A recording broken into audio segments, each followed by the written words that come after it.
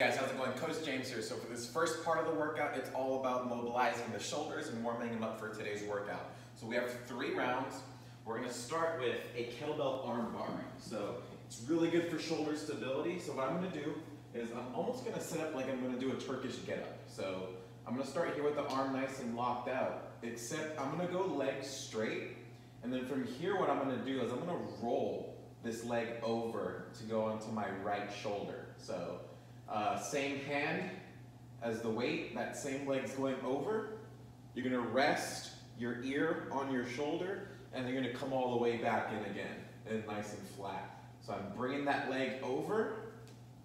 I'm going to make sure my grip stays tight on the kettlebell. I have to stabilize through this movement, and then I'm going to bring it all the way back around. This opposite hand is just pushing into the floor. Again, resting that ear into the shoulder, getting some good upper back rotation, and again, shoulder stability as well. So we're gonna go 8 per side on that one. Once we're done with that, we're gonna go with a pike push-up. Okay, so we have 8 of these as well.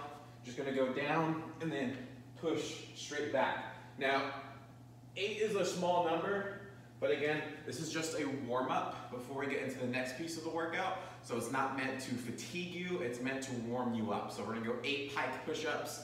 Again, really focus on that arms reaching through the floor. Again, if you need to go off the knees for the push-up into that down dog position, that's totally fine. We're just trying to work that overhead motion, okay?